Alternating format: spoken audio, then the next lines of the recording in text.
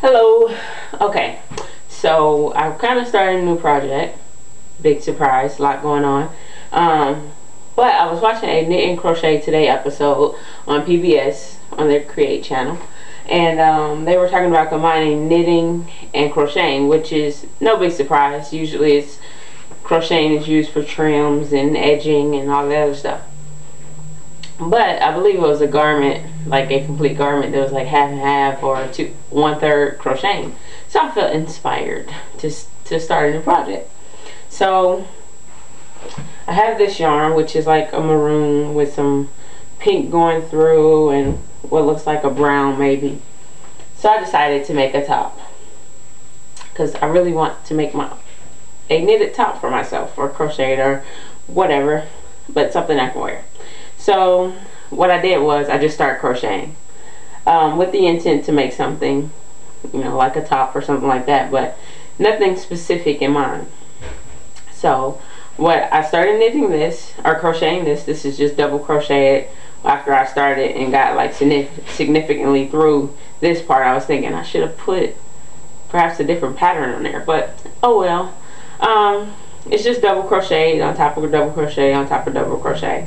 So this is about 30 stitches across. It's about 21 rows, and what I've decided to do is to make this like a waistband on the top. I've already started the second one, not that far yet, but I drew a little sketch after the fact, of course, of what I want the shirt to look like. Not the best at sketching, drawing, however you want to put it. Actually, this is my first. So this is it. This is what the top will look like in the front. So the maroon part that I've already done is like a waistband, sort of, under the bust and around the waist. This is what I want it to look like on the side, with a split on the side. Kind of a hippie woman, so I have hips and, you know, all that stuff. So I figure a split on the side would do some good, so that it won't be straight cut. So that's what I've decided so far. That's what I've completed so far. And what I've decided to do is to use this pink on top of this striped yarn. So the pink will actually be the part of the shirt that's the bust part, as well as the part below the waistband that is striped. So that's what I've decided to do.